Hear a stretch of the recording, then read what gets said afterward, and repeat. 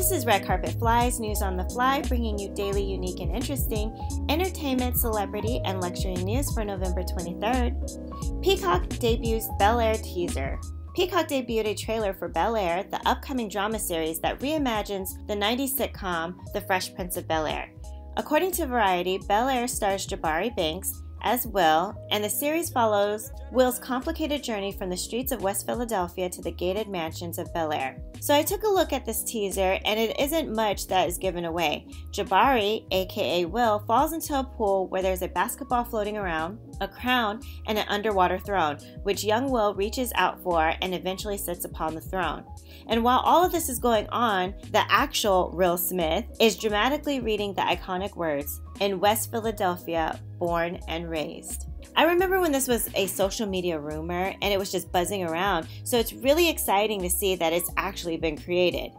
I grew up watching Fresh Prince of Bel-Air like many of you, so I will definitely be watching this series. I'm really curious to see this type of dramatic take on the sitcom. I'm really hoping this TV classic doesn't get messed up. And I know that's a lot to ask from Will and the rest of the creative team, but sometimes it's really hard for lightning to strike twice. So fingers crossed this will be a good series. Bel-Air is set to air in 2022.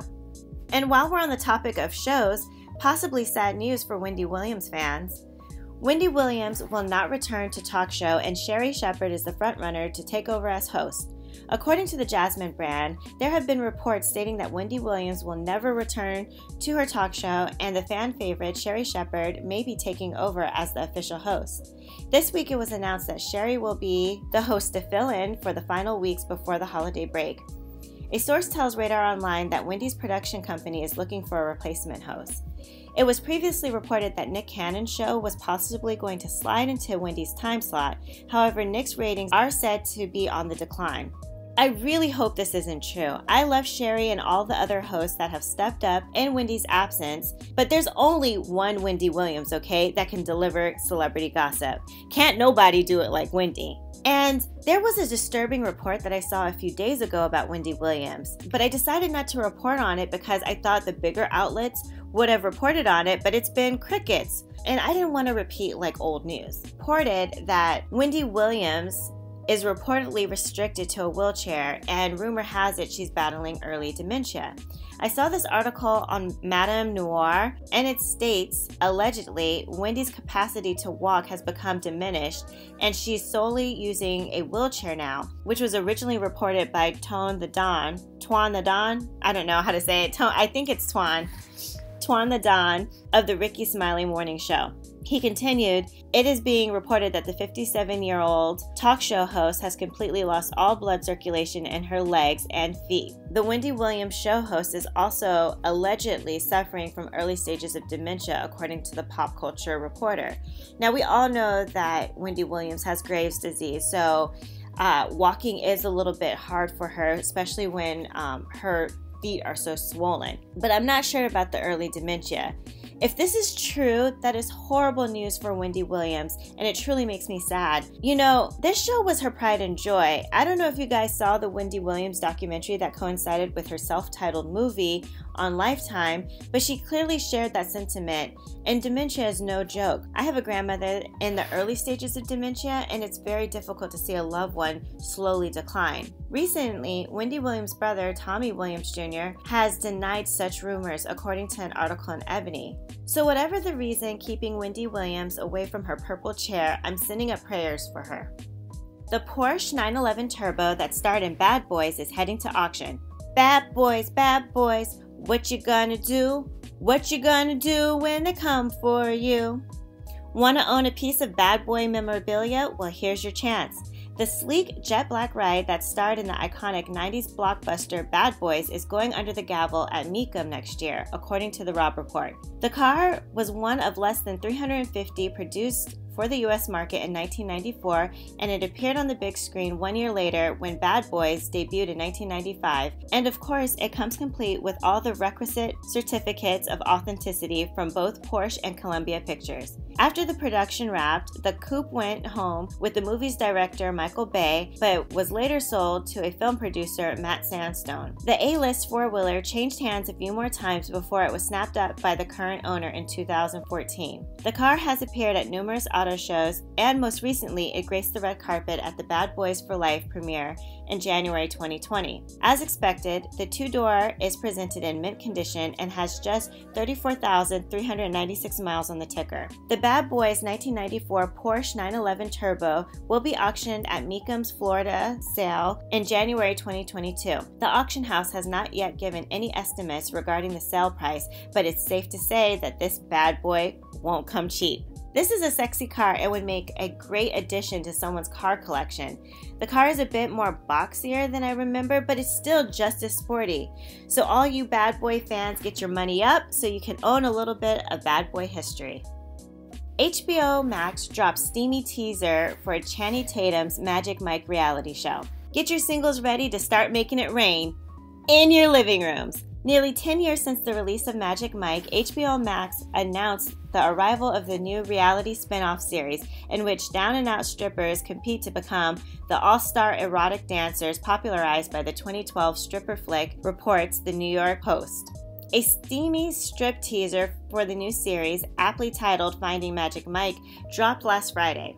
The cast list includes Adam Rodriguez, Luke Brodlick, Allison Falk, and Vincent Marini. Meanwhile, the FMM judge panel includes Whitney Cummings, Nikki Glasser, Nicole Scherzinger, Amanda Seales, and Robin Thede.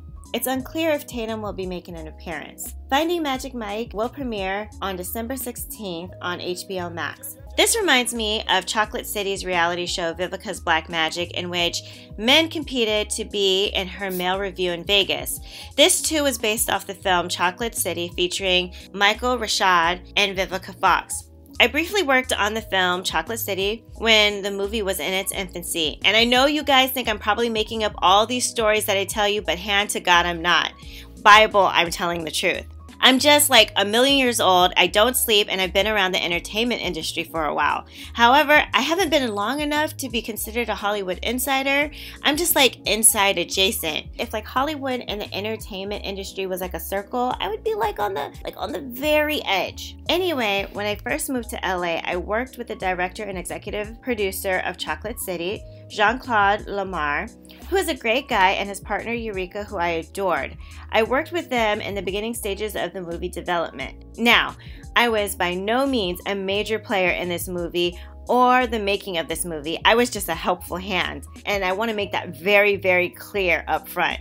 Jean-Claude Lamar also offered acting classes, so I took his acting classes, and I played a very small role as an assistant in his movie Motives, so I was around when the movie was still kind of an idea. It was really cool seeing the movie making process. I eventually ended up parting with them, mainly because I was broke as a joke, and I couldn't even afford to pay for gas to get to the studio, and I was too proud to let them know that I was so broke, so I kind of let the relationship die. I did get the opportunity, however, to cover their red carpet, so that was nice, and now I believe that there is a Chocolate City male review in Vegas that is currently active and still has shows. Anyway, the difference between Vivica's Black Magic reality show and Finding Magic Mike is that Finding Magic Mike is giving ordinary guys a chance to work their magic. Whereas with Vivica's Black Magic, they had dancers, and they already had some established strippers vying to be a part of the male review. The FMM, Finding Magic Mike guys, some of these guys have soft, squishy little bellies and not at all what you would think of a male stripper. No offense, but these guys look pretty ordinary, which is genius for the Magic Mike team, right? By doing this, they separate themselves from other male review reality shows, and also they pull at what I like to call the cute and cuddly card. They have all these fluffy guys on there, and they soften the edge of male strippers. I think in one part of the trailer, because I watched it, one of the guys gets stuck he gets like stuck in his shirt while he's trying to take it off, and another part of the trailer, a guy is giving a grandma a lap dance. It gives off like cute and cuddly vibes, which pulls at your little heartstrings, and you find yourself like rooting for these guys, and then boom, just like that, The Magic Mike team has drawn in a different demographic that you wouldn't necessarily expect to be interested in a show like this. Do you guys get what I'm saying? This reality show doesn't leave you feeling all dirty and full of lust like other male reality shows. Anyway, if you're interested, it will premiere on HBO Max on December 16th.